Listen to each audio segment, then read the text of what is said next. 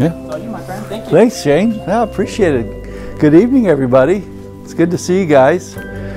And welcome to Alaska, Tim. I never in my wildest dreams thought I'm going to go to Alaska. And I never thought I'd go to Alaska with a bunch of church people, right? So I'm just so excited to be here. It's my third time up in Alaska, and it definitely won't be my last. So thanks for coming out tonight. And Ed and Carol, thanks again for your home. And Josh, good to see you. Got some teenagers here. If teenagers show up, that's a good thing, right?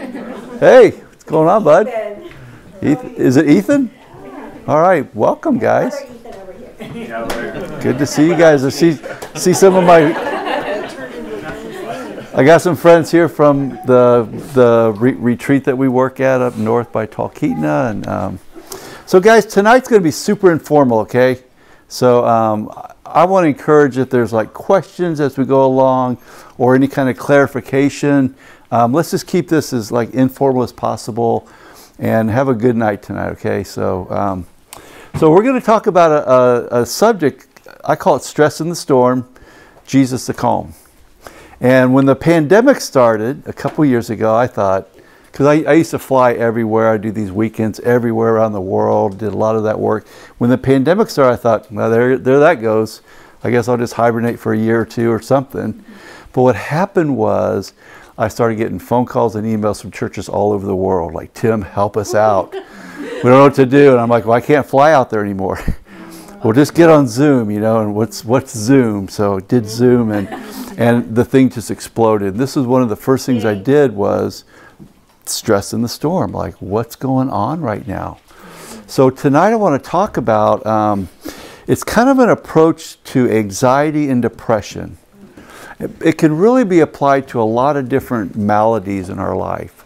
But I kind of focused in on anxiety especially because that's like 80% of all mental health diagnoses is anxiety. So I'm kind of focusing on that. But if you've got something else going on, maybe you have a relative that struggles with this kind of diagnoses. Oh, little baby.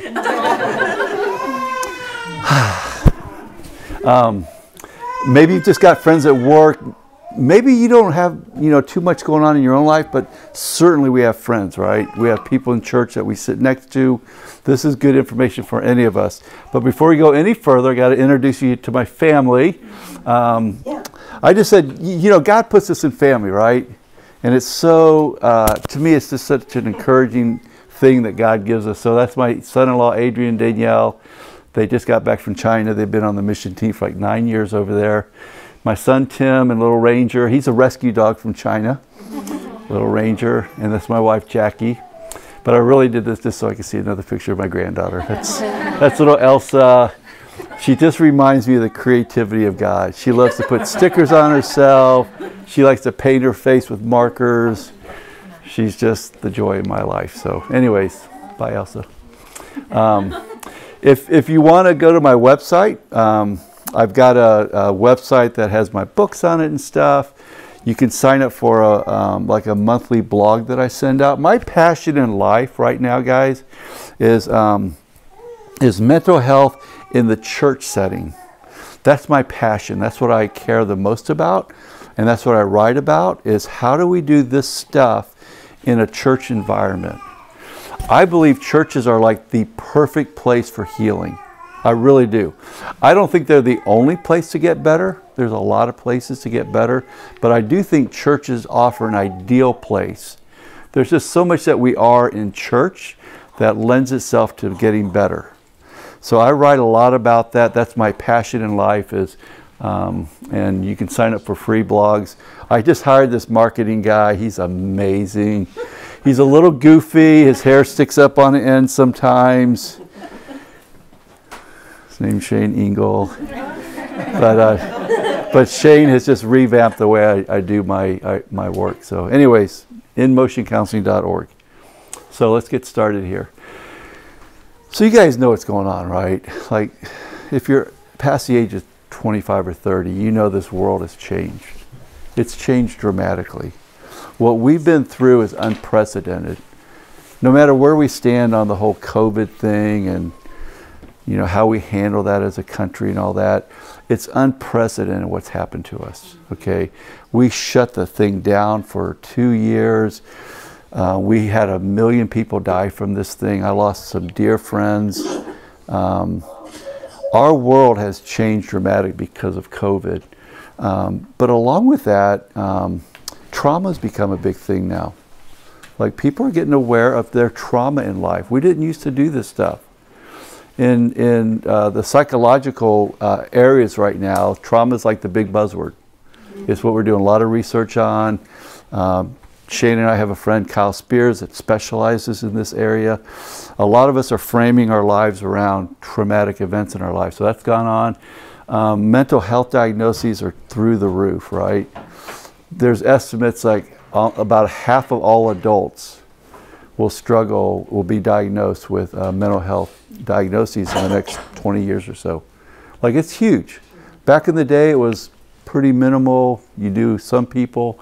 Divisions in our country, very stressful. The racial divisions, the political divisiveness is just unprecedented again.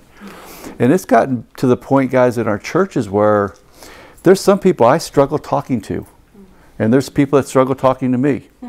They do. Like, I own that because of how divisive we become. I don't think we're ready for 2024. I just don't. I fear for my country in that way because of how divisive we become. And then just regular stress, right? So we all have our jobs, we have kids, we have retirement accounts. We just live in a stressful place. So I think what I want to share tonight, I think, can help us frame some of this stuff. Now, if you have a mental health diagnosis or something right now and you're taking medication, please continue to do so. If you're seeing a private counselor, please continue to do that as well. What I share tonight doesn't replace any of that. It's simply to help you frame, maybe better framed, what you're struggling with or what your friends are struggling with. But please don't take what I say as like, oh, I'm going to go do this and I'm going to buy that book. And, you know, please continue to do what you've been doing. And then, of course, we want to help others, right? That's another thing, is just, I tell people, if you're not struggling with this stuff, look to the person next to you and say, how can I help you out? Like, this stuff isolates us. So that's kind of the setup here. Now, the cool thing is, God understands us, right? God's not up in heaven going, oh my gosh, what's happened to these people? Like, I don't know what to do now. I better invent some new medications. Like, I'm scrambling. God's not like that. God totally has this under control. Psalm 139 is a great one. Search me, God, know my heart. Test me and know my anxious thoughts. Like, God's in charge. He doesn't get caught unaware. Now, I can't explain God. I'm not sure what he's up to. I don't have that. I'm not privy to all that knowledge, as you and I all know. Like, things happen that we just don't get to explain. But God is in charge. He understands us as humans. Okay? So I'm just kind of setting things up for us right now. So the first thing I want to share with you is there's a human need for anxiety and depression. We sometimes frame anxiety and depression around bad. Like, it's all boogeyman. It's all really bad stuff. But actually, there's a human need for it. In other words, God developed us as humans with a need for anxiety in our life. And a need for depression. And I'll explain that to you. Anxiety is a God-given phenomenon in our brain to keep us protected.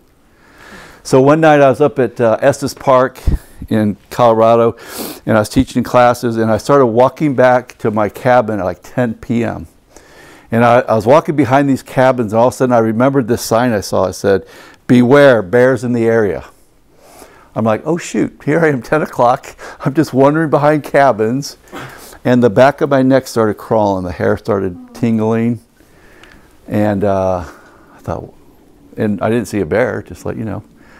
But that was my brain getting me ready to run or to fight, you know.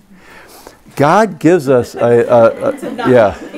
Or let me reframe that. To lose a fight, right? Kind of like when I played hockey, I never fought much, but when I did fight, I always lost. So, but it's like a safety thing. You're driving down the interstate and you see a big truck running a red light.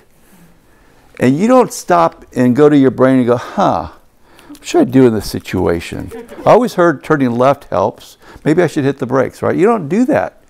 Your brain automatically goes in to overdrive, and you hit the brakes, you turn left hard, right?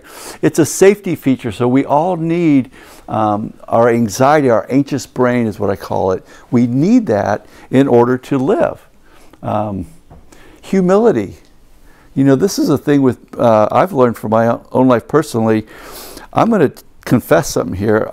I'm kind of ashamed to tell you this, but when my mother was dying of cancer about 15 years ago, I got in the back seat of her car and I had a panic attack. My first time I ever had a panic attack.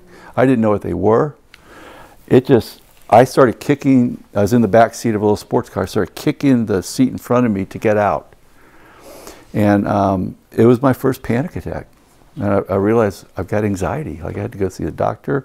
What I'm ashamed of is not that. I'm ashamed that I used to judge people like that. I used to think, as a counselor, like, for people that were depressed, I think, like, come on, what do you got to be depressed about? I'd think that, I would never say it. But I thought that. When I had my first panic attack, it humbled me. I realized I am not in charge all the time. That was a hard thing for a 40-year-old guy who was always in charge to realize. Like, I'm not in charge of my life all the time. I don't have the power that I always thought I had. And it humbled me, and it was a good thing for me. It was a good thing to realize, Tim, you're a pretty weak person.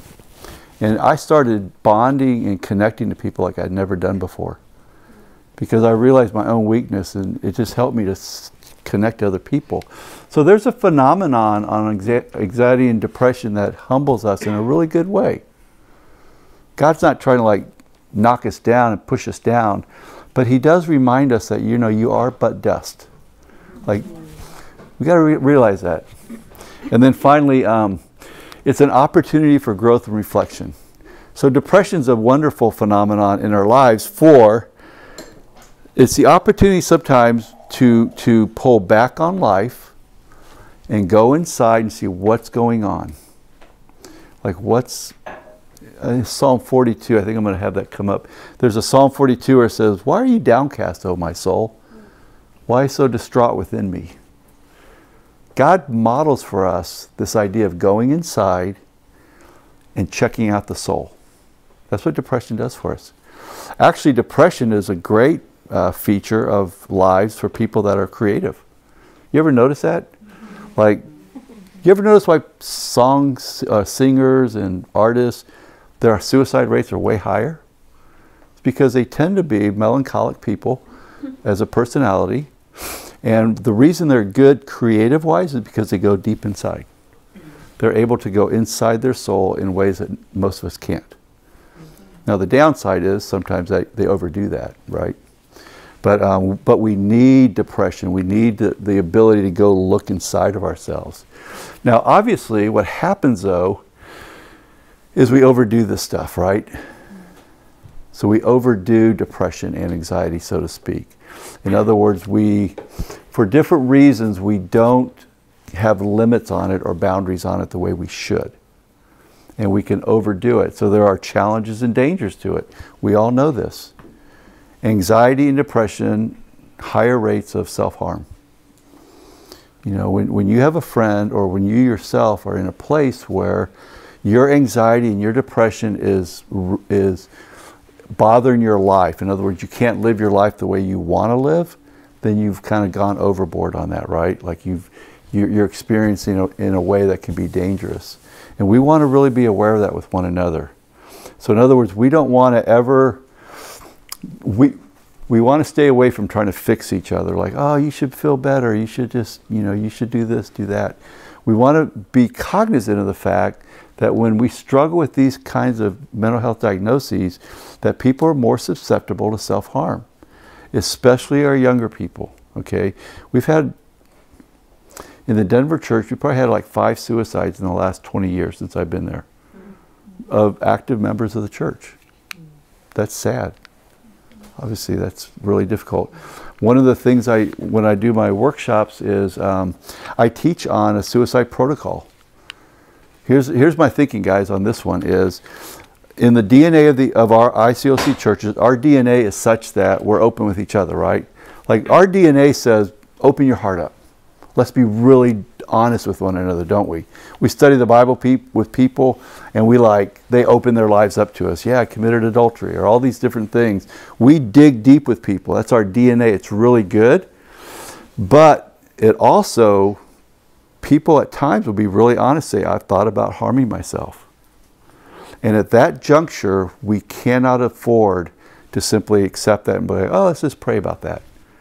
We can't do that. That night, so I set up a protocol with people in churches to have a protocol that when that happens that night, the leader knows where to go with it. Okay? We're not allowed in Denver, we're not allowed to hold on to that information. So if a teen worker is with a high school kid, for instance, and that high school kid says, yeah, I thought about harming myself, that teen worker is not allowed to hold on to that.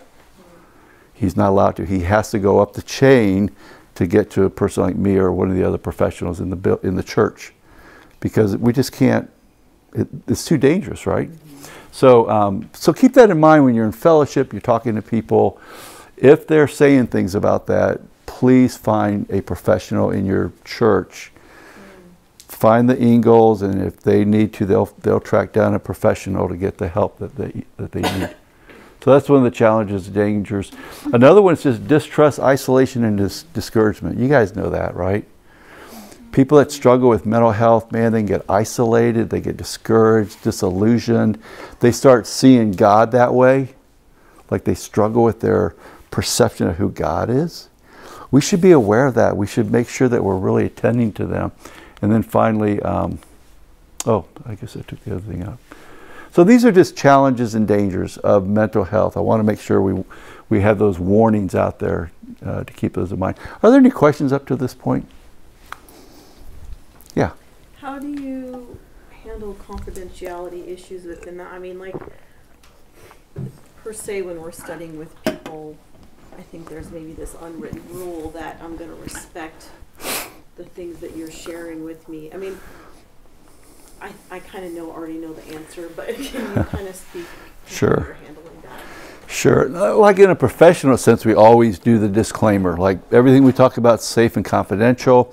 All the ministries I run, that's a cornerstone of our ministries, is when you come, what you share is safe and confidential. We're not allowed to tell anybody about it, except the state of Colorado and all states, harm to self, harm to others, or I'm currently being abused. So if those three things come up, then I'm not allowed to hold on to it. Now we do it relationally. So if you're studying the Bible with somebody and they bring that up, you do it relationally, like, okay, how can I get you some help tonight? What are your resources? And obviously, the severity of it, that's why we set up protocol within a church to find out how severe is it. So I've had people call me at 10, 11 o'clock at night. This kid knows the combination of the gun safe, and we can't seem to talk him out of it. What do we do? That's severe, right? So that's when we call the police. The police go over there and they deal with it. Versus a kid that says, yeah, I thought about this last week, and nothing else happens, right? So we try to rate the severity of it. But harm to self, harm to others, or I'm being abused. Those are the three things that we're not allowed to keep confidential. What I did in the past with people that I'm studying the Bible with and has confessed self-harm is I would ask somebody to stay with them overnight, just so they stay with them. Schools are a great resource. I mean, in schools, the counselors have been trained. I've done hundreds of these things, so they're really good at helping parents with this. They're a good resource. Obviously, private counseling is good, but on the moment, though, that's the biggest thing that I'm concerned about, is in that moment that we get the appropriate help.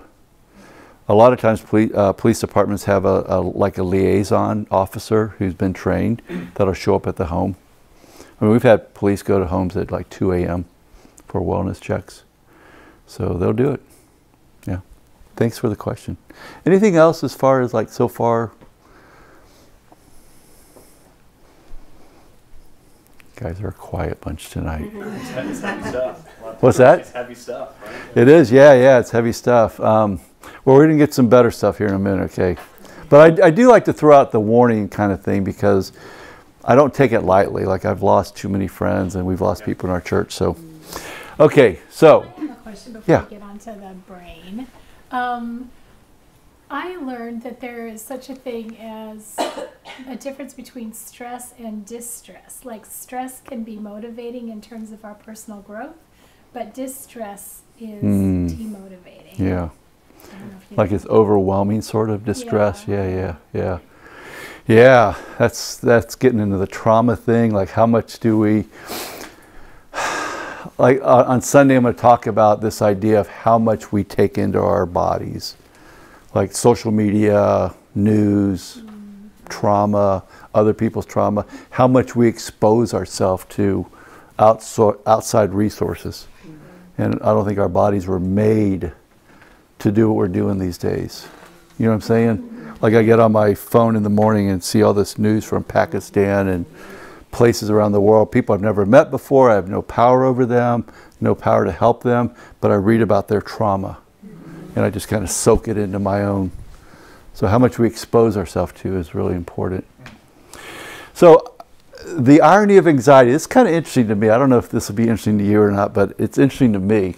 There's an irony of anxiety. It's ironic in a sense. Because what's the purpose of anxiety? The God-given purpose of it? It's to keep us safe, right? It's to protect us, to keep us safe. But what happens, ironically, is that it ends up doing the exact opposite to us. It ends up hurting us. It's ironic. So when I'm a little boy, there was this little redheaded girl, and I thought she was super cute, right? And so I really wanted to talk to her. But what was my body telling me? Don't do it. Don't do it. Don't do it, Tim. You're an idiot. Don't do it. So I didn't do it, right? And the very thing I wanted to do, my body wouldn't let me do it. Later on, you're in a high school classroom, and the guy's lecturing on and on and on, and you're not getting it. What should you do? Ask a question. You should stop him and ask a question. What do? You don't do anything. Because your body says, don't say anything, Tim, you're an idiot, right? Although half the class is thinking the exact same thing, but nobody's got the wherewithal to do it. So there's an irony behind anxiety, is it actually hurts us when it's supposed to protect us and help us. And we should realize that. Like when anxiety comes up in my mind, I have to question it. Is this protecting me, or is it going to end up hurting me? Is it going to cause me to back up in life when I could be doing something good? I used to get, I hate flying. And I made the mistake of reading about airplane crashes. Not a good thing to do. Don't ever do that. And then I kept reading about it, and I read about people falling out of airplanes at 7 miles in the air and what happens to them. And Oh my gosh. I know, right? I just flew out here. I know. What was I thinking?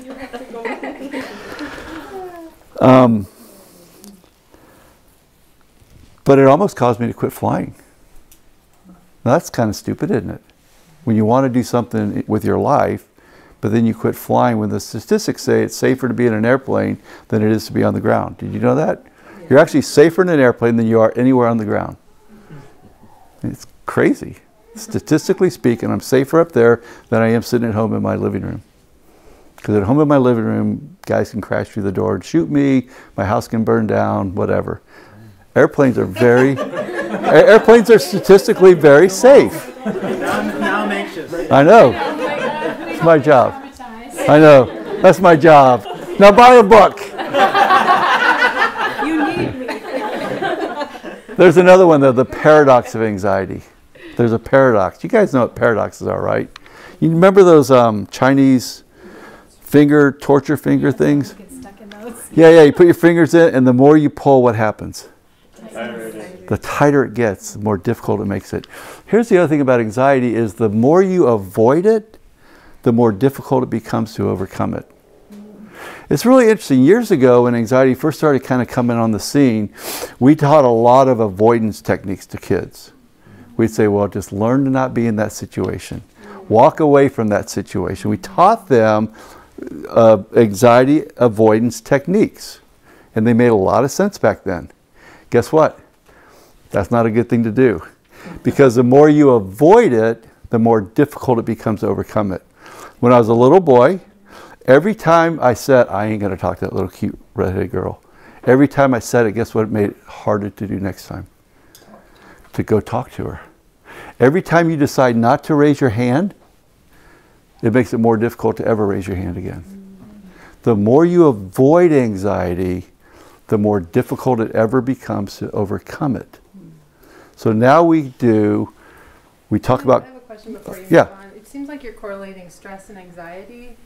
Like when you're talking, sometimes I think what you're saying is about stress and not necessarily anxiety. So can you define how you're differentiating the two? Yeah, I'm thinking anxiety in terms of kind of your self-talk.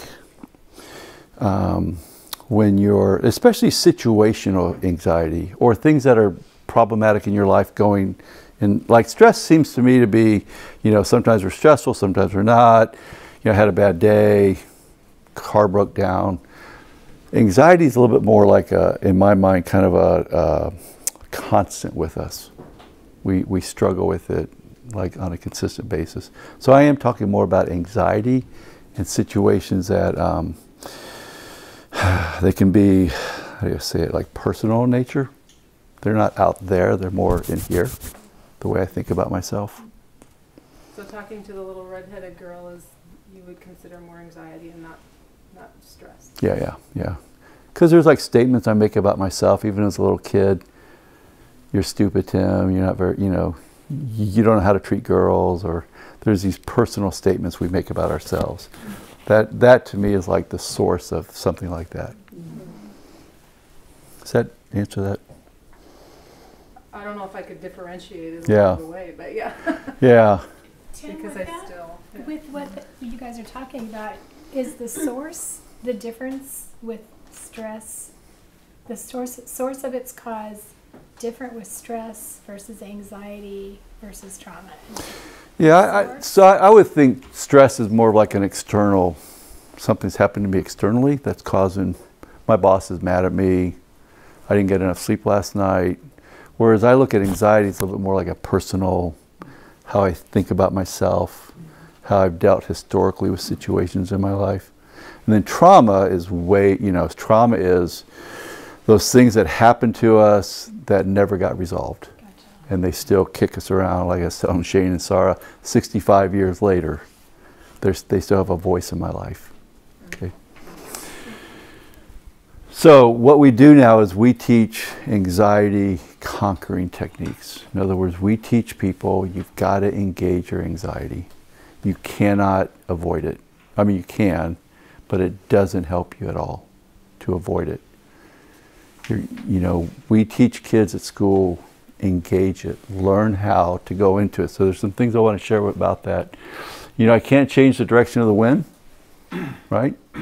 But I can always adjust my sails to reach my destinations. In other words, there are some things we don't get to change. There are some things we have no voice in. I don't get to decide who I work with very often. Don't get to decide my boss's mood. I don't get to decide my spouse's development in our marriage sometimes. You know what I'm saying? I don't get to tell my teenage kids how to behave sometimes. I mean, there's things outside of me that I have very little impact on. I do have impact on how I respond to things. That's the thing I can own, is how do I manage myself? So I can always adjust myself. So here's some things that I've been learning lately about anxiety. Number one is just listen to God. Like God, I was thinking the other day, I was mowing my lawn, and it occurred to me, I'm going to write a book called The 100 Ways That Science Catches Up to the Bible. Right? I was just thinking about some of these different things I've learned over the years about how science does something and everybody gets so excited about it. And I'm like, actually, that's in Ephesians chapter 4. I can show it to you. Like cognitive behavioral therapy is the big thing out in counseling these days. It's the big one. I'm like, Paul did that in Ephesians 4:17 through 19. He talks about the heart, the mind, and the behavior all being interchanged with one another. I'm like, he came up with that 2,000 years before Aaron Beck did. Okay, there's so many places in the scripture. There's this thing called, in family counseling, it's called transgenerational theory. It's the big one. It basically says we pass our dysfunction from generations to generations. You guys know your grandma and how dysfunctional she was, right? You've heard those stories? Like, oh, your Uncle Bob, he was, you know. I'm nothing like them, though. So. What's that? I'm nothing like my grandfather. Oh, you're not? Yeah. Sure. You know, it's like we know our family lineage, right? We know, like, oh yeah, I've got my mom's control issues. And Old Testament, the sons will suffer the sins of the fathers to the third and fourth generation. God talked about that thousands of years ago. We came up with it in the 1950s. Okay? So, and we're all excited. It's good, you know. I just figure out any theory or anything that works well, you're probably going to find it in the scripture somewhere. That's fine. So some things God did years ago, he said, guys, take time every week just to disconnect. Just do it. He didn't tell us a lot about how to do it. He just said, just go do it. Don't work. Rest. Find joy with your family. Eat food. Just do it every week. He said for a whole day. We're seeing a lot of books on it now. Everybody's writing books on the Sabbath. Yay, go Sabbath. I'm like, God told us to do that a long time ago. And what happened is like some religious leaders got really into it and they started making it like laws. Like, all right, you're going to do the Sabbath? Here's 602 ways to do it. Don't do this to your donkey. Don't do all these things. And it just became this onerous, like, ugh. They even made it like a salvation issue. Jesus finally walks into the scene and goes, listen, guys, the Sabbath was made for man, not man for the Sabbath. One sentence, he cleared it all up for us. He said, just do it so it works for you. You don't need to serve the Sabbath. Don't do all these laws. Just do it so it works for you. This is a big thing in our society right now, is people learning to take chunks of time to just be alone or be with your family without anything else going on. No errands. I love Joel P., his family. They've been doing Sabbath like for 20 years now. He said on Friday night they'd get a huge cookie, they'd dump a thing of ice cream on top of it, and that's how they start their Sabbath celebration. Every week they've been doing it. That's their thing. It's the most written about of the 10 Commandments. Most of the commandments are do not murder, like 3 words. This one has 108 words in it. Keep the Sabbath, and God does like 108 words. Let me tell you why to do it. All the other ones, all the other commandments were like, yep, that's right, don't steal, don't covet. But when you get to this one, they're like, what that really means is, it's amazing, guys. I've been trying to do this for about a year, and I'm a rookie at it. It's amazing what it's done for my soul just to calm down. Throughout the week, not just that day, but just throughout the week, it's really helped me. Meditation, we're going to talk about this on Sunday. How many people in here meditate? What are some of your experiences? I'm kind of curious about that with meditation. Just good, bad, indifferent? Love it. Like what's come of it? Yeah, like how's it working out for you? I think it's helped me slow down my thinking process and be more aware of my thoughts in general. Like not just in the moment, but in general it makes me more aware of how I think and what I'm taking in. Sure. So when you're not meditating, you notice a difference in your life. Yes. Yeah. Cool. When I first started meditating, I fell asleep all the time. It's hard to follow. Yeah. But I think that was, it was good. Like, and it's fine. No, it's what I need. I think it's what I needed, you know. And now it's not as much. Now it helps to just in a lot of ways actually, but it took a little bit to get over the sleeping curve. Just being honest. Yeah. It's at church on Sunday, like, Shane, is he meditating or is he asleep? It's with that guy. I thought he was supposed to preach today. Thanks for sharing that. What else? Other experiences or goods, bads, helpful things? I found that it's like when I got into it, I was able to know what I was feeling. Because sometimes I think I feel a certain way, but that's not actually what's going on. So just slowing down and being like, oh, that actually affected me, but I didn't think it did. And it helps me to like put words into it, and then I'm able to act on it. Yeah. And I'm able to know. I become more aware of what I was feeling. Yeah, yeah. I hear that a lot. Awareness. Yeah. You ever feel like you're just going through life unaware? Like, what just happened the last week? I mean, sure. Yeah. Because I'm like, I don't know how I got home. Driving like. That's really good. Yeah. So I've heard people say prayer is a form of meditation. Is that correct, or is that? Yeah, for sure. I think so. Nobody prays? We only But meditate is now. it a form of Okay. is meditation a conversation you have with yourself, kind of, kind of like think about what's going on through prayer and stuff? Absolutely. Somebody said when we pray, we shouldn't invite God into this meeting because God's already here. Like, God's already permeates. He's not like out the door, like, oh good, they invited me in. Come on in. You know what I'm saying? Like, it's like He's already within all of us. He's in this room. His Spirit works here. So I think in the same way, when we're praying, I think about Paul in Romans, like the Spirit teaches when we don't know what to pray. Sure. He utters for us, So I think that's a really interesting point. I've never read anything on it, but it makes total sense to me. Oh. Anybody else? I'll contribute. I'm not consistent with my meditation. I wish I could say that I was, but there's times when I cannot get focused for the life of me, and then there's other times where I like to do the centering prayer, which I think is really an example of meditation and prayer, and that really helps me just kind of like get control of my thoughts, because they're usually all over the place, and so then to just like really focus in on that form of prayer / meditation.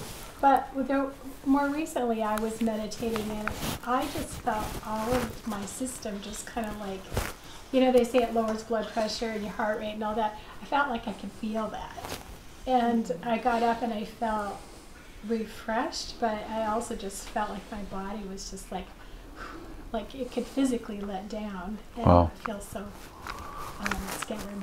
That's cool. Which Thanks. is also scared. You guys, Diane is she's like one of my new heroes in life. My wife came up, I said, you got to meet this woman, Diana. She's like, kind of like a hippie, but she's like really spiritual. And she totally changed my life with something that she did. You got to come meet her. So Jackie came up. She's a hippie without dressing like a hippie. Yeah. Oh, you haven't seen all my wardrobe. Oh, really? Oh, But she changed my life a year ago in a presidency thing she did. And then she changed my wife's life this past summer. My wife came home and bought 4 hats like that. 4 of them. I'm like, you had to get 4 hats? She's like, yeah, that's what Diana wears. So my wife's got these hats she walks around with all the time. It's simple as, I always believe, let's start real small and then just keep our foot in the door and keep growing. It's as simple as we're sitting on the couch a while back, my wife and I, watching this TV show, and she does those 5 horrible words. Honey, we need to talk. Like the 5 worst words for a male to hear, right? Your heart's just beating. And usually when she does that, I would turn to her and I'd be like, let's go, baby. I'm kind of ready to go with you. You want to fight? And who said, wow, is that you? You should have. It wasn't that dramatic. When I speak, I make things bigger. But that's what I thought, kind of what I felt in my head, like, all right. And I just...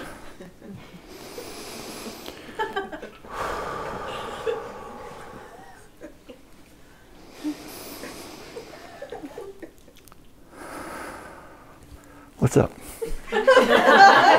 And it was wonderful. Like, guys, it just pulled me down. And we had a really decent talk. Like, she was more jacked up than I was.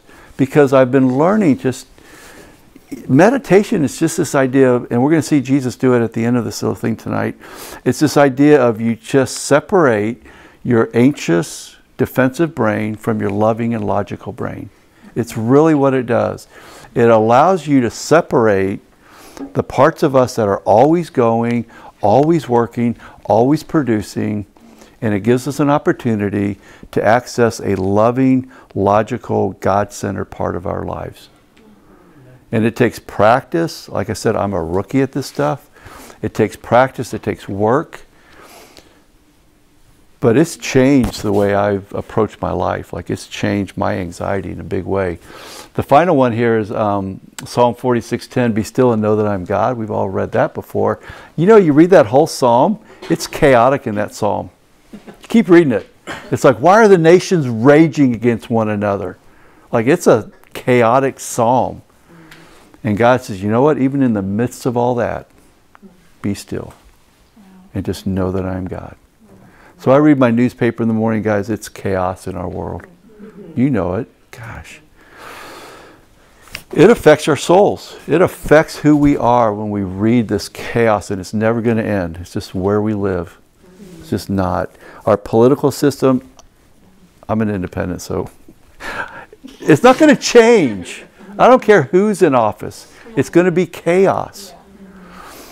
God says, in the middle of that kind of stuff, just be still. Know that I'm God. Okay, I'll finish up here with a couple thoughts. These are real practicals. So one of the things, you know, we teach is calming strategies. Learn to do things to yourself that calm your body down. There's different things you can do, like body. You saw me just breathe. I just did 2 breaths. You all were laughing at me. I was trying to stay centered with my breath, and Sarah's over there giggling and stuff. And, you know, but that's one of the best practices we can do, guys. We actually, in my school district that I used to work for, we hired a woman to come in, full-time woman, to come in and teach teachers how to do meditation in the classroom setting. Public schools, big district. And that's one thing she did. She teach teachers how to get their kids to learn breathing techniques. They're not hard to do. They're really not. They just take some practice. Stretching, that's another one. You know, we can try this real quick if you want to. Just, you know, sit in your chair for a second and just clench every muscle in your body as hard as you can. And then hold it for about 20 seconds. Okay, ready? Go.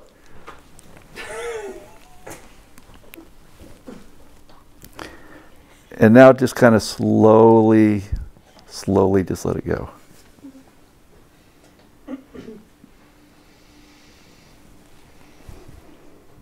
You feel better? I feel better. It kind of loosens me up. Stretching exercises also, just you know, taking time just to stretch your back out. If you work at a desk, you know, get up, walk around a little bit. Mindfulness. We started praying when we pray for our dinners at night sometimes. We'll just pray and thank God for all the grocery store workers, the guys and girls that deliver the stuff in the truck.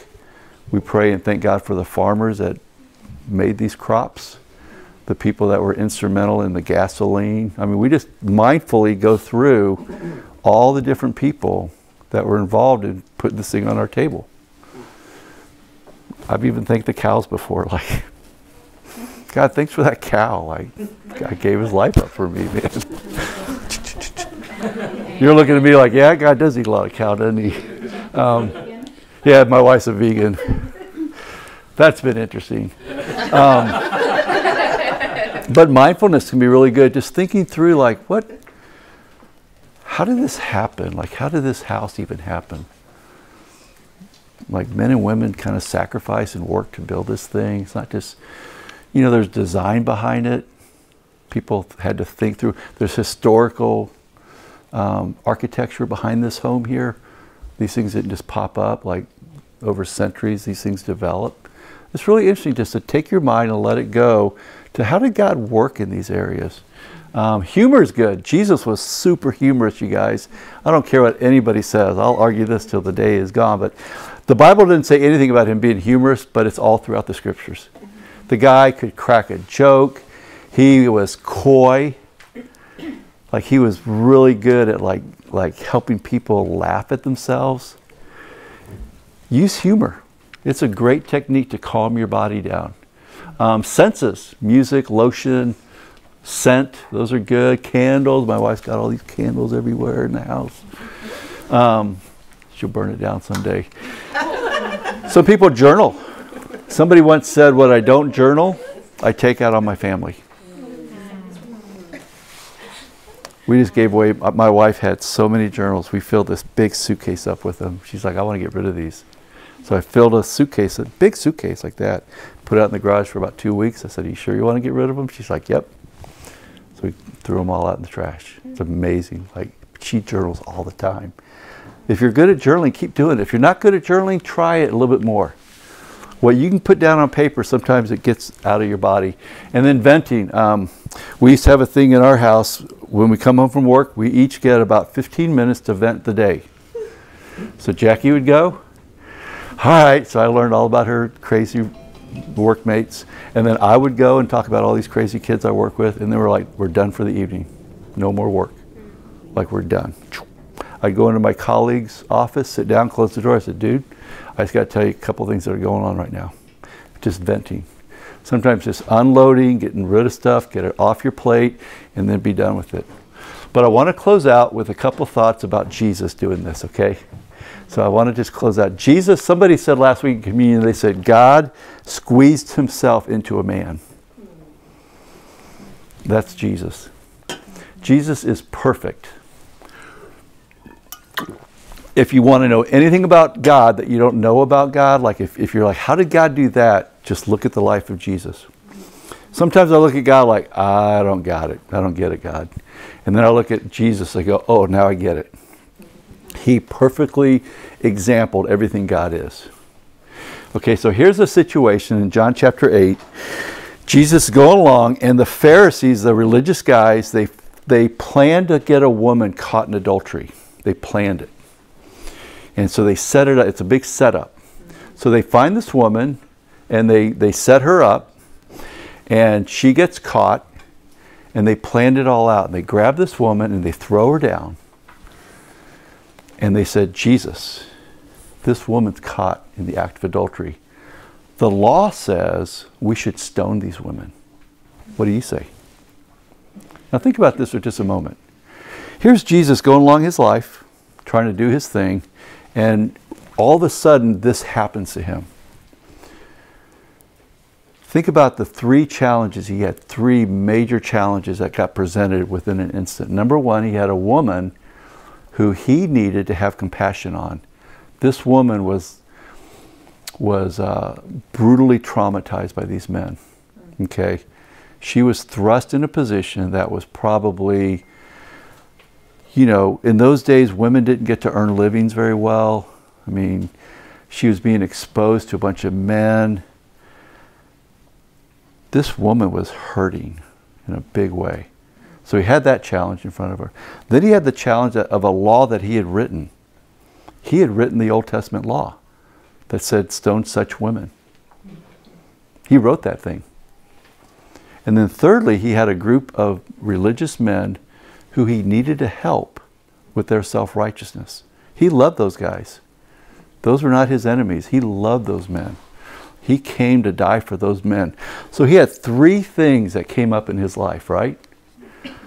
Now, he could have done a lot of things. He could have like gone in and just rebuked the woman, like, what were you thinking, woman? Get back and never do that again. He could have done that. He could have done a really confusing, litany of things about the law, like really confused everybody with theology, and everybody walked away like, what was he talking about there? I don't get it. Or he could have just hammered the Pharisee guys. He didn't do any of those things. What did he do?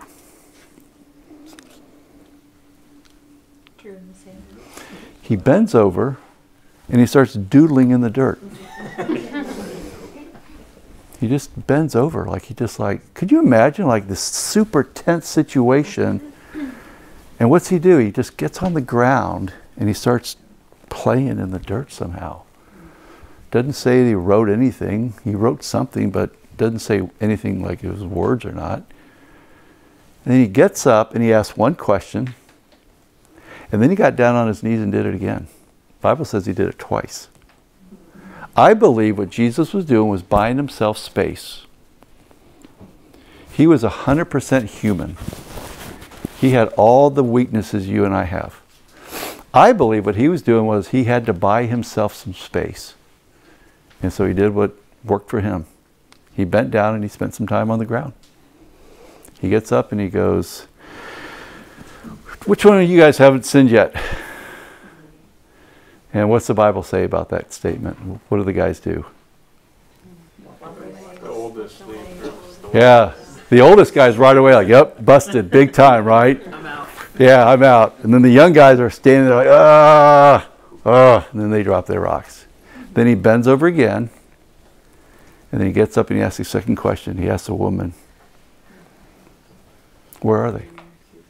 Has no one condemned you? Then neither do I. He solved all three of his problems in 2 questions.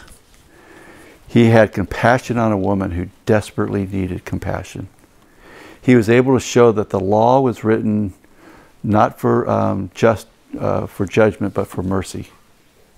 It was written to be merciful on people. And number 3, he was able to help those self-righteous guys walk away and go. You see, Jesus perfectly embodies how to buy space.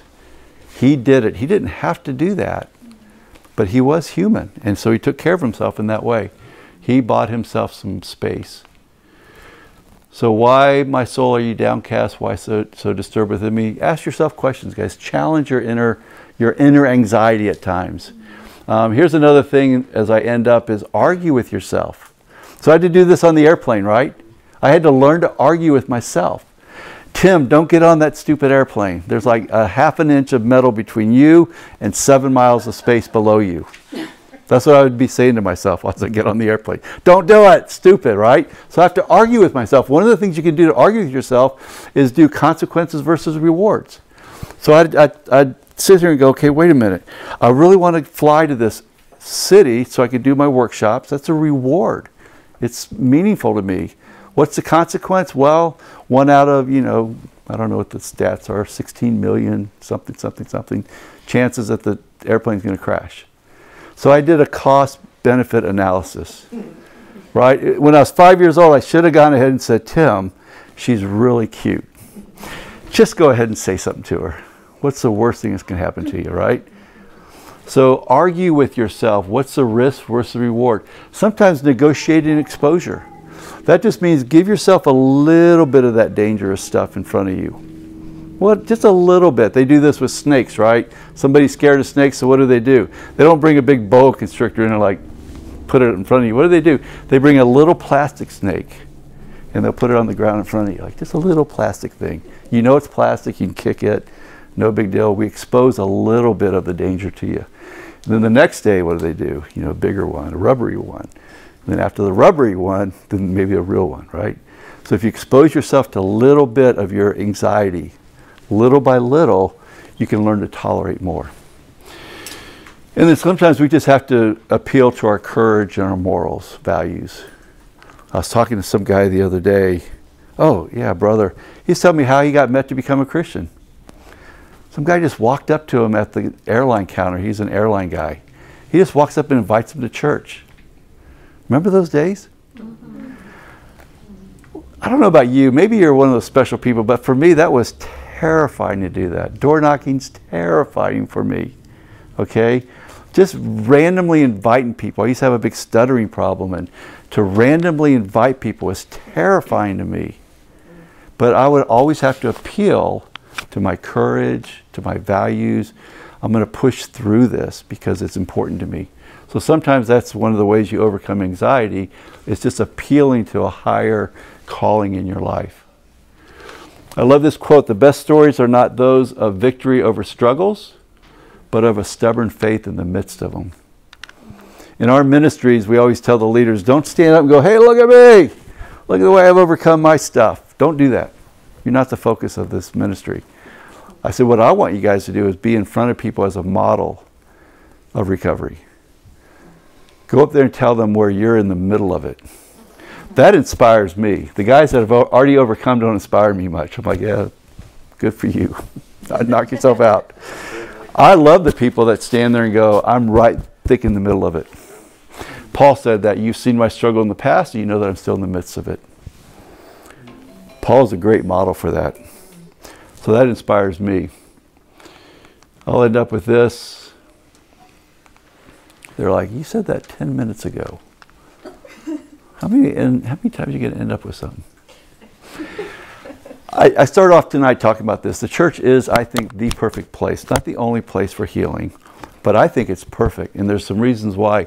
First of all, it can be safe and confidential. Please do that in your relationships with one another. Please keep things safe and confidential as you're able to. Please don't ask your discipler person to get advice about somebody if they know who you're talking about. Don't do that unless you get permission. So I always ask permission. Do you mind if I get some help on this? But never do that without permission, unless it's harm to self, harm to others, being abused. We're accepted at church. Guys, I don't know, look around your church on Sunday. We're accepted. It doesn't matter who you are, right? Anybody can come to this church. Everybody should be accepted.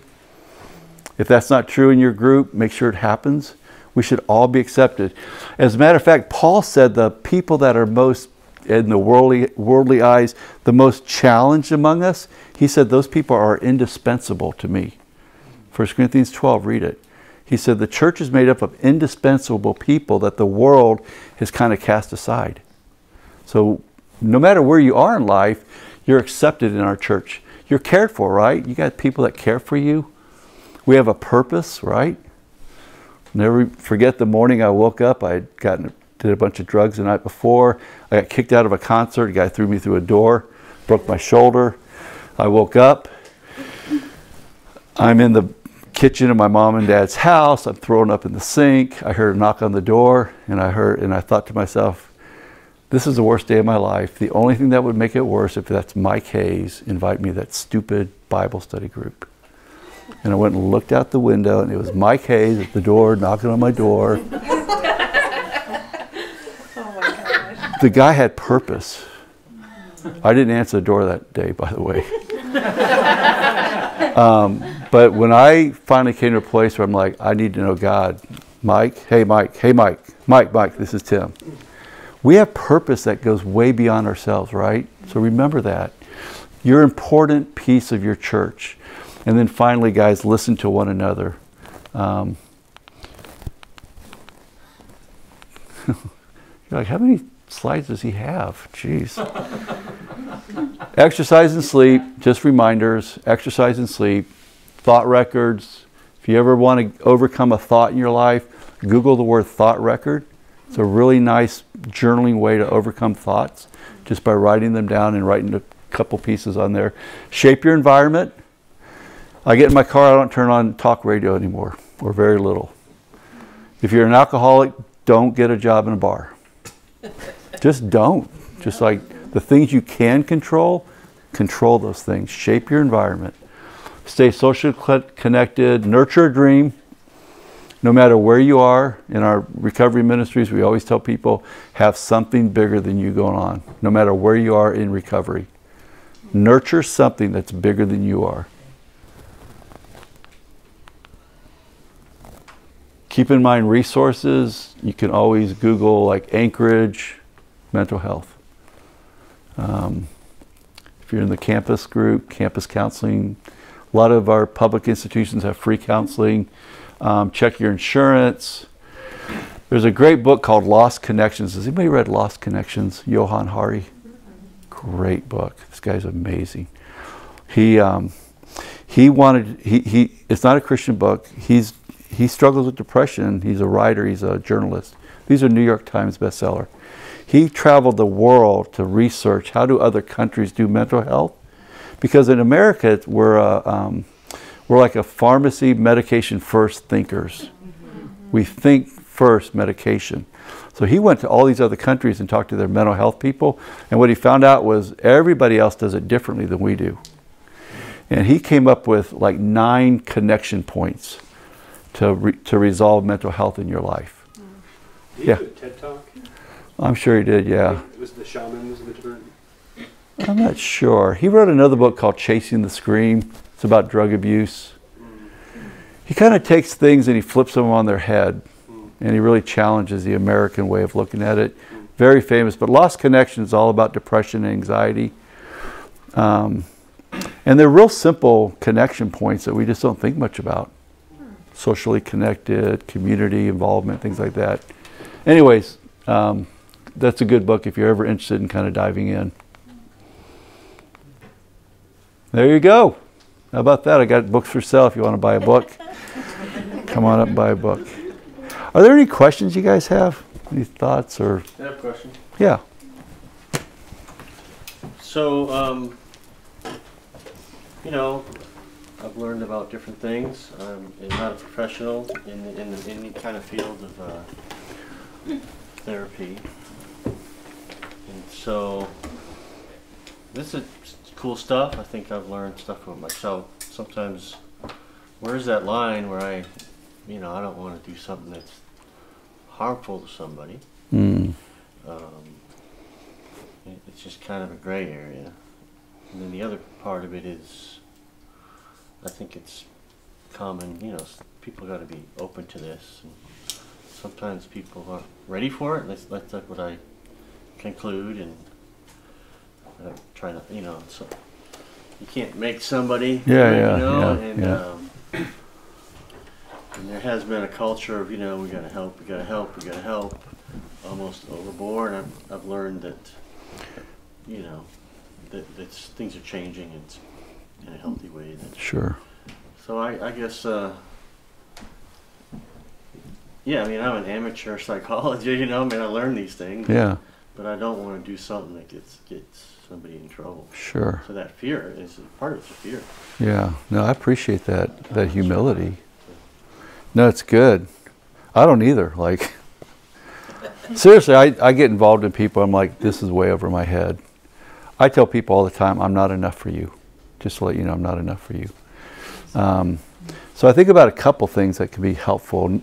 Obviously when something's affecting a person, that their life's being interrupted, then it's problematic.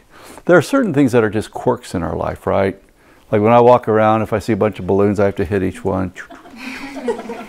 You know what I'm saying?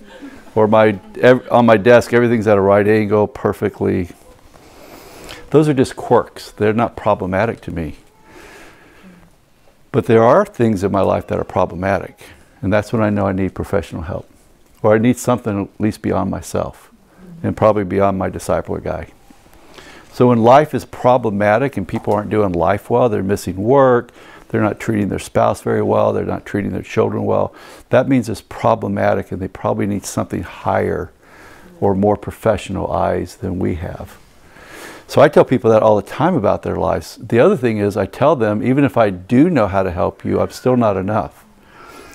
Because it's not just my professional part, there's a social side of it.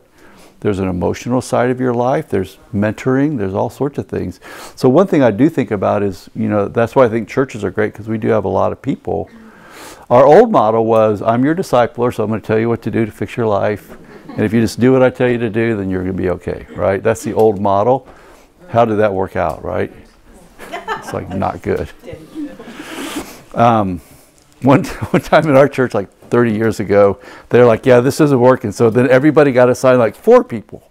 Oh. So you were my you're my financial guy, you're going to be my, you know, my marriage person, you know, and then I'd have to go to each person, okay, it's my marriage, okay, I'll talk to you about that, and my finances, talk to you, and then it got all these crosses going on.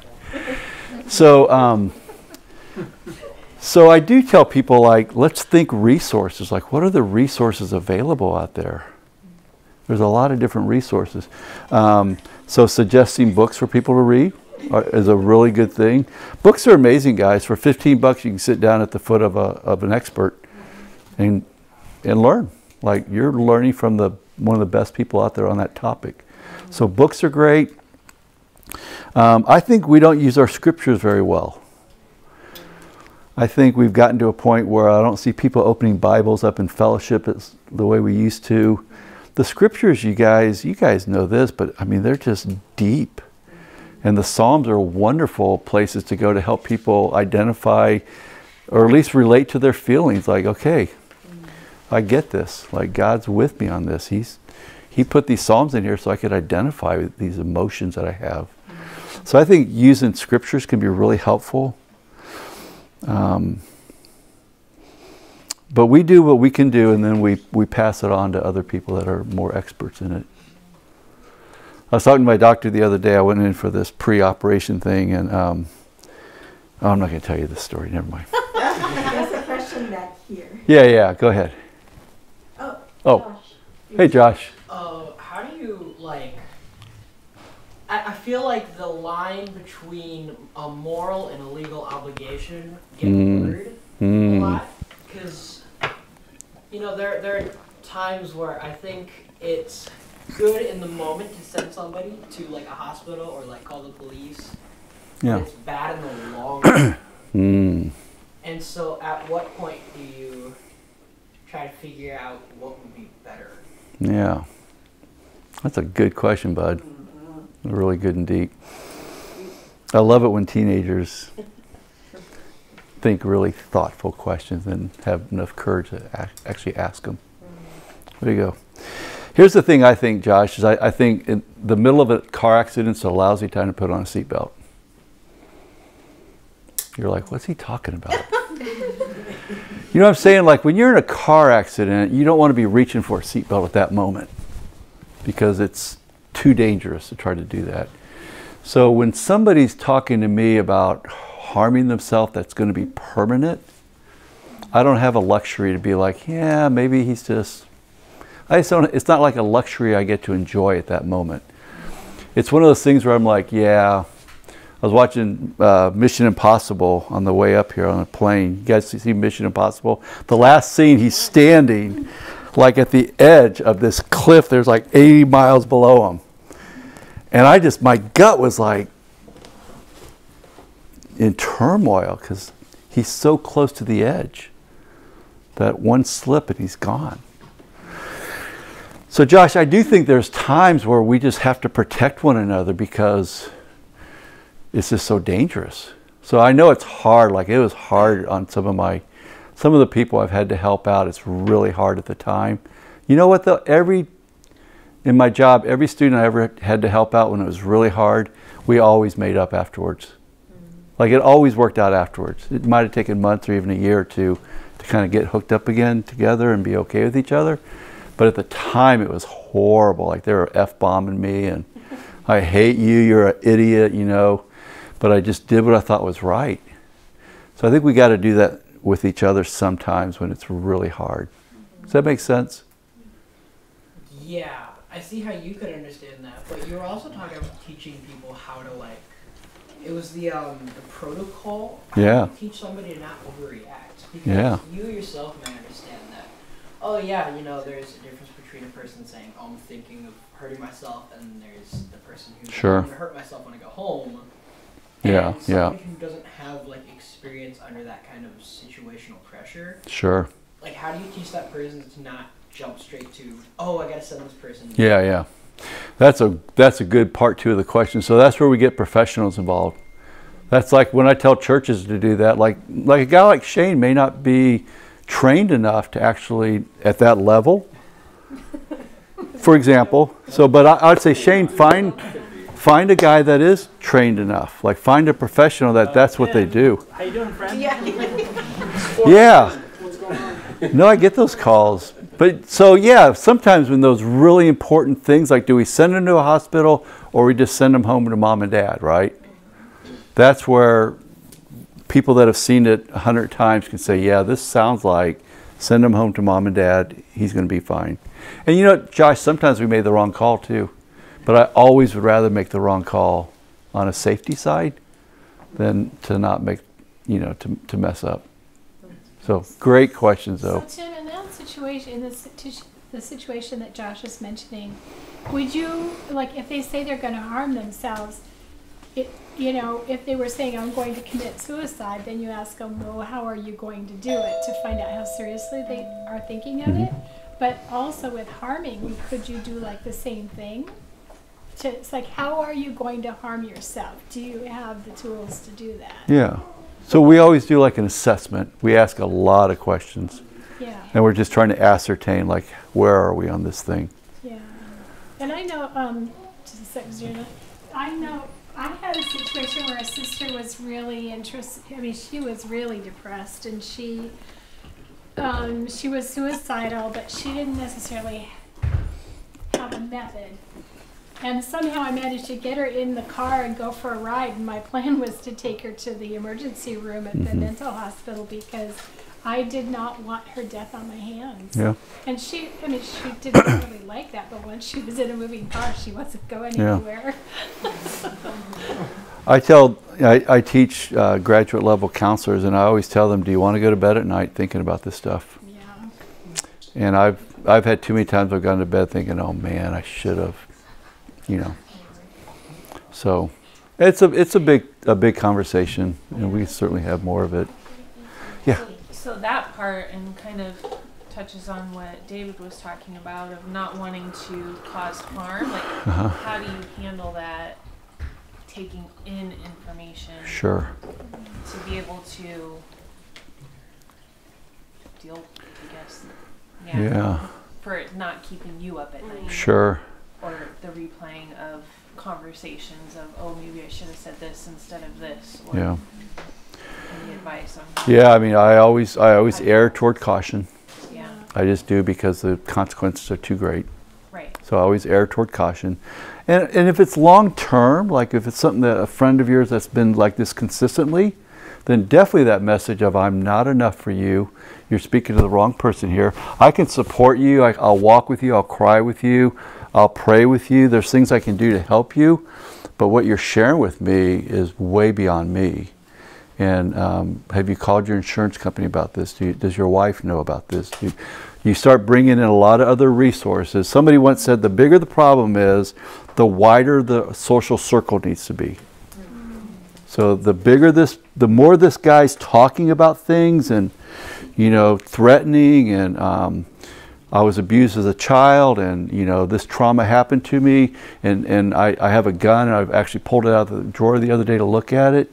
The bigger those things get, the more people we bring in, the wider the circle needs to be.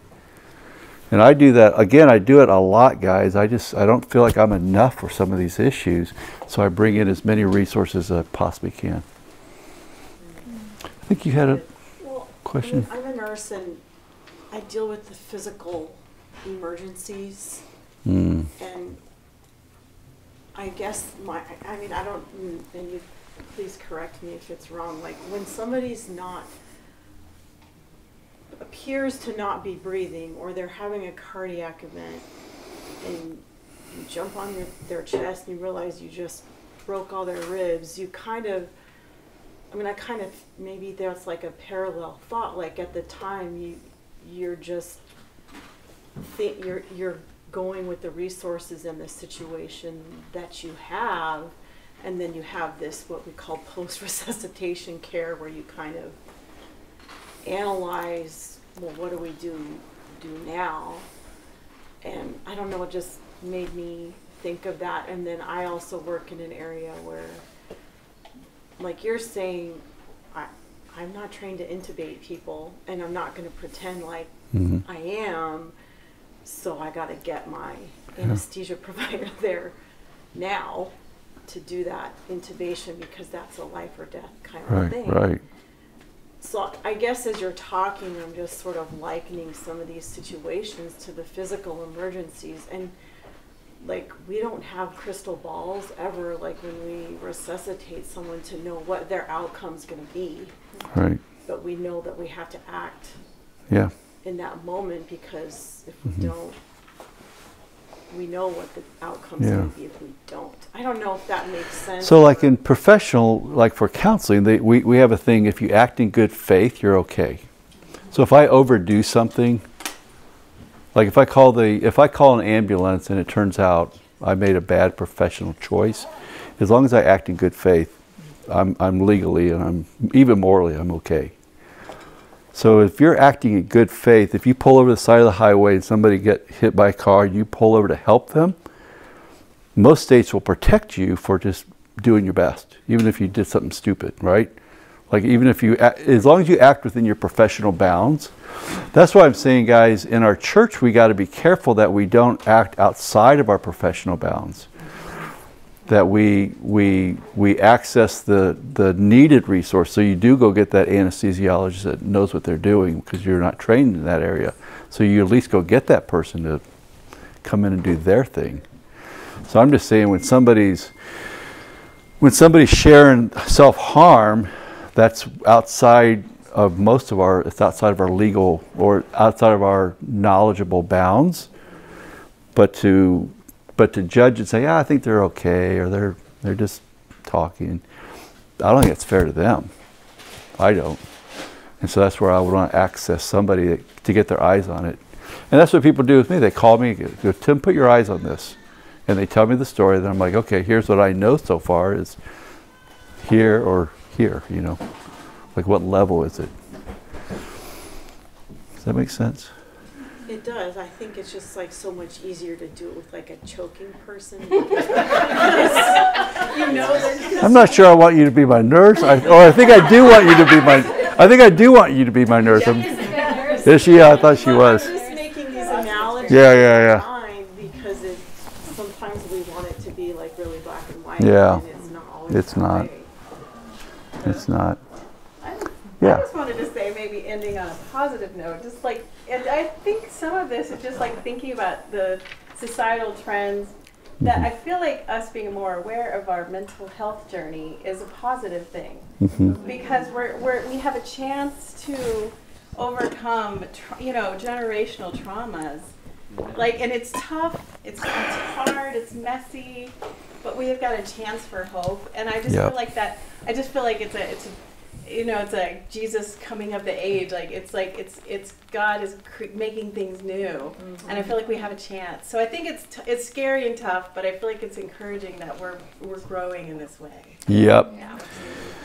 That's a really good way to end this. So that's what I was thinking. Maybe we could think about. So that's little Elsa. Elsa was born not in our home, but when the kids lived with us, she was born, and so we had her for 2+ years. My wife was her full-time caretaker. The kids lived in the basement during the pandemic. And I watched my daughter parent this little monster. And she is doing such a better job than I am. Like, I did what I thought was best. Like, I really did when I raised my kids. But we had like 2 books to read back then. There was like one avenue, and you just did that avenue, because that's all that was out there. You're right. They're doing way better than we did. And I acknowledge that. And I think you're right. I think as we take on like this self-awareness, we're willing to go look at trauma that other people, society said you're not allowed to do that. We're like, yeah, I do. I am. When we do that kind of thing, the next generation really benefits. I really believe that. And I've just seen, a couple of years of that with little Elsa, and she's so much just better. I was changing her diaper the other day. She blew one out, man. I'm telling you, I've changed a lot of diapers, not one like this. And when I got done with her, she goes, "Thank you for changing my diaper, Pop."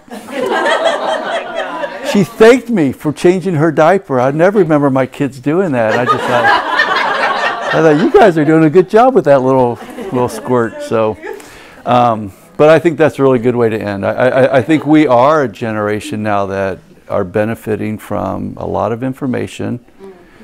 And the cool thing, guys, for me as a Christian, like that's just, I was out in Shane's neighborhood just praying today, long prayer walk, and I said, God, thank you for this space you've developed in my life as an older person, this space to really think through my life, and space to consider trauma that I had as a kid, how you're healing it, because I don't have to pass this on as much as my dad had to, you know. And so we're taking, I think as Christians, we really take advantage of like God's hand in all this as well.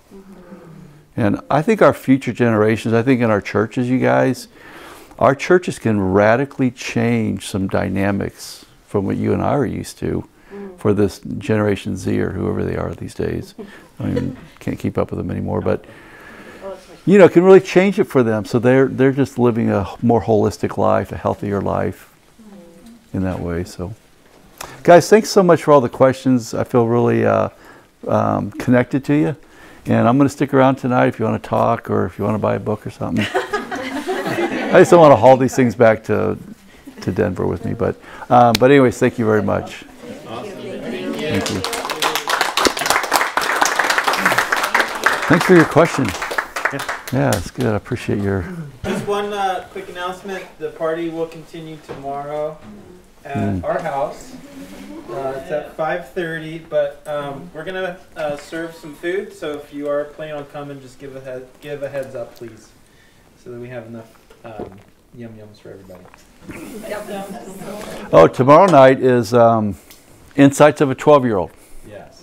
Yeah, it's going to be cool. It's Jesus as a 12-year-old boy, his ability to listen to people and to ask questions at age 12. So 12-year-olds. Yeah. So it's all about kind of like how do we connect to each other? How do we build good conversation with one another? Yeah, it's going to be good. It's one of my favorite things to do. It sounds fun. It's a great perspective. It is. The Bible says his parents were astonished at him. Like they were like just blown away. Like what is going on with this kid? 12 years old.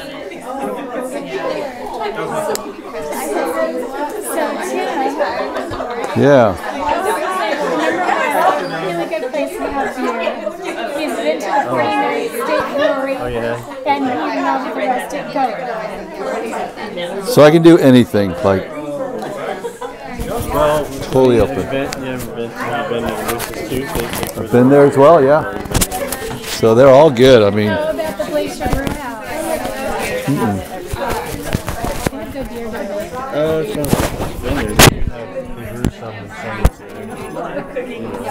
I'm super easy to please. Like, it doesn't. You know, I wish I did one together. There's just, I don't know.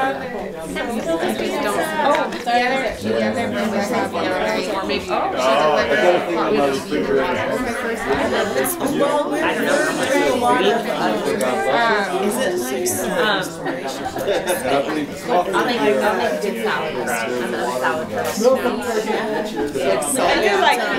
It's challenging because I think there's more ownership. I know, I just and I have to say, That's a big group. I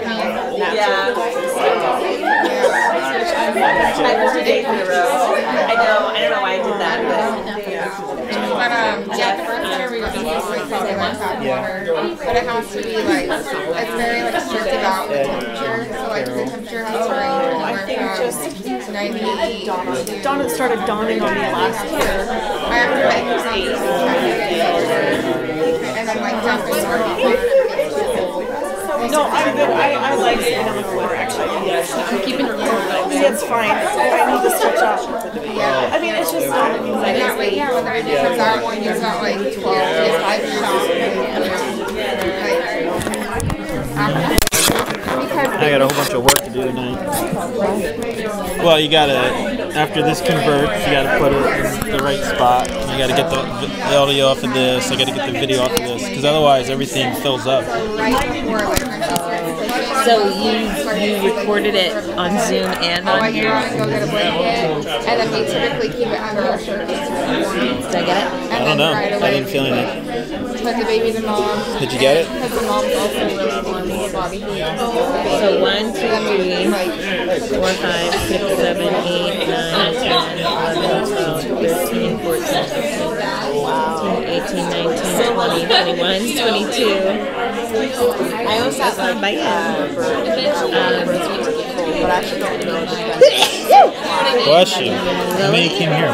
4, 6. Oh, shoot. Just gotta stay open. What'd you say?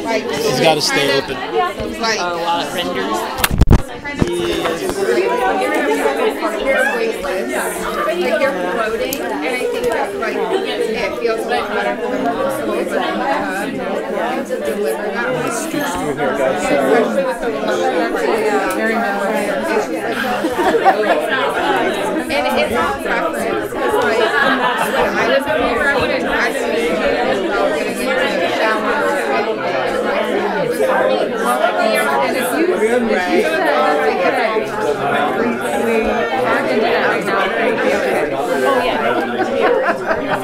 That would be okay. Like for example, there's not really like any added feeling that I can think of laboring and stuff. I think the only thing I was like the feeling of being like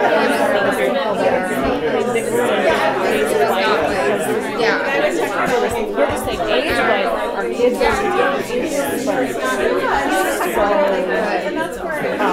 yeah, it was crazy. I got reconnecting that. 7:30 and was there until 5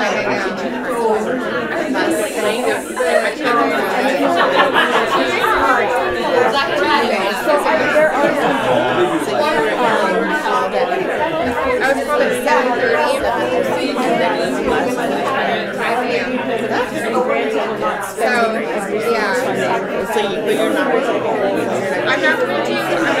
the only times I'm gonna do nights is when Jeremiah is off. So like Friday nights, I'm gonna take more, and Saturday night I'm gonna take more. That's no guarantee that I'm gonna get home.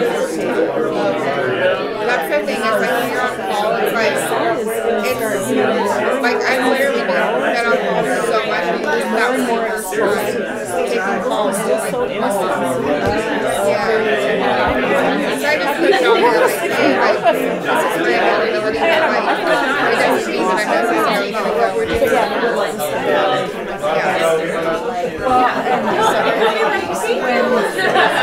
Now that we're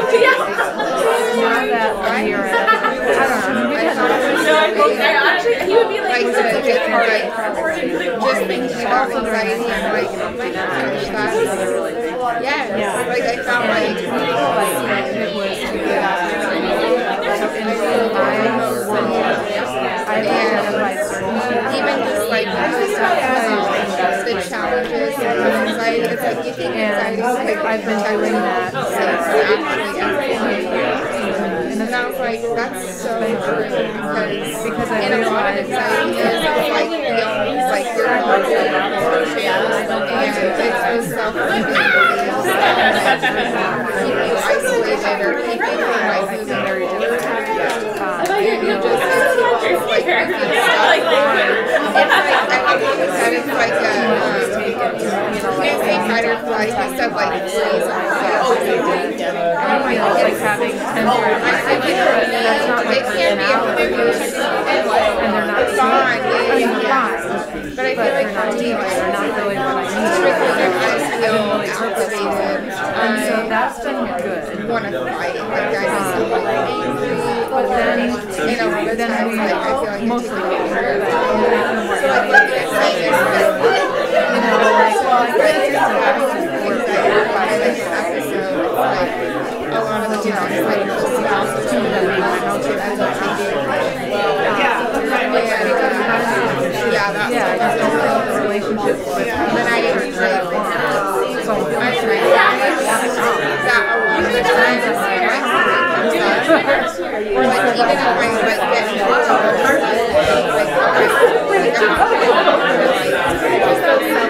I'm not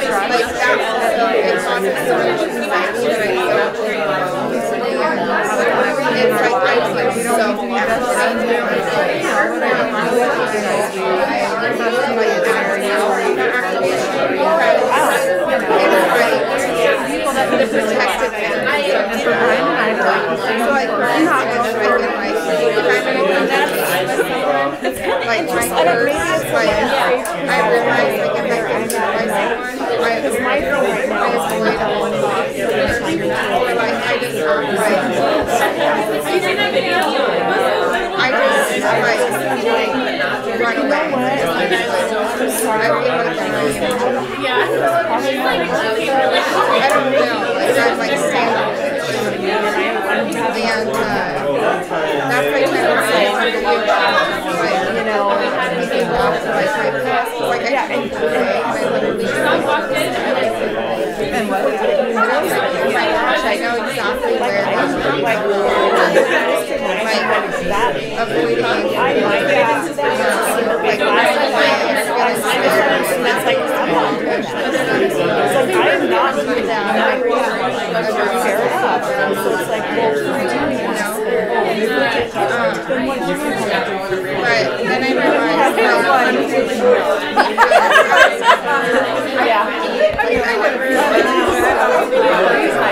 yeah, that's the same thing. And so, what am I actually, you know, it's like having the ambition of living inside of my own. Like, I've never taken the time to look at what self-tender. It's always been an application. Oh, really? It's never gone deeper. It's never been like, okay, like right now, I'm like, you're kind of really looking at, like, what's happened in the last several years. Why do I believe it? Like, where is feeling sad? Like, what is my sister? Why did this incorporate my sister? She's starting to wake up from the dream. And so, that's what it is. Yeah, I'm right. It's kind of really good.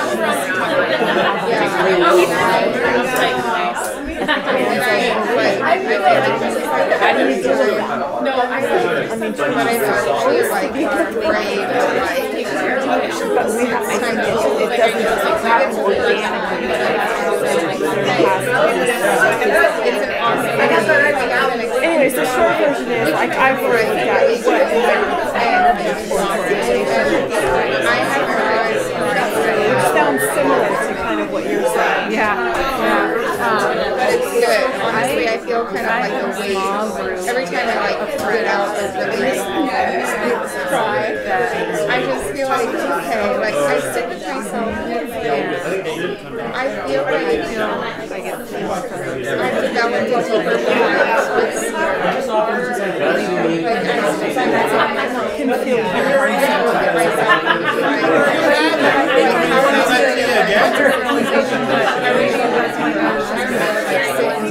you know what I mean? Situations where I feel activated and like I'm pushed out or did something where you're just like sit with myself, don't judge me, or okay, we're going to separate our kids grow together. So I really like this. I'm excited for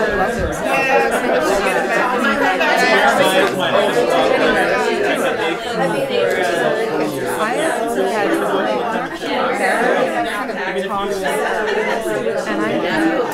best like from that I've had. Interesting. And I can't right now, but I think part of it is because I feel there.